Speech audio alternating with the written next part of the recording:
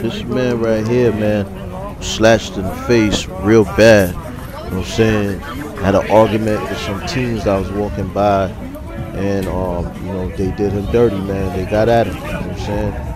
And that's what I'm saying, man. Like it's wild in these streets. These New York streets are on fire, and I don't know, man. I'm trying my best to try to quench the violence, and you know, but it's out of control. It's out of control out here.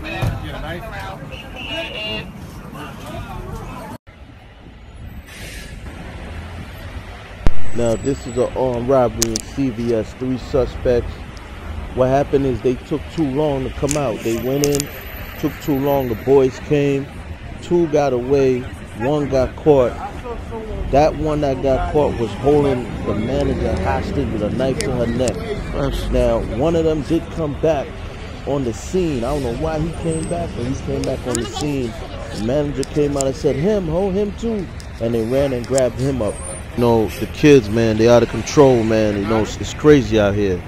You know, it's 2021, and it's like we went back in time. You know what I'm saying? To when New York was broken starved. You know what I'm saying? Like, you know what I mean? It's a lot going on with these kids. A lot of it has to do with that drill music that's in New York now. These young guys, they banging, like, murdering, somebody they robbing tried to and rob stealing. the CVS. They want some of that pandemic money again. They want that feeling again. Police. So they out here just wilding, robbing, hostage, all that. They got somebody. They caught somebody. See the officers.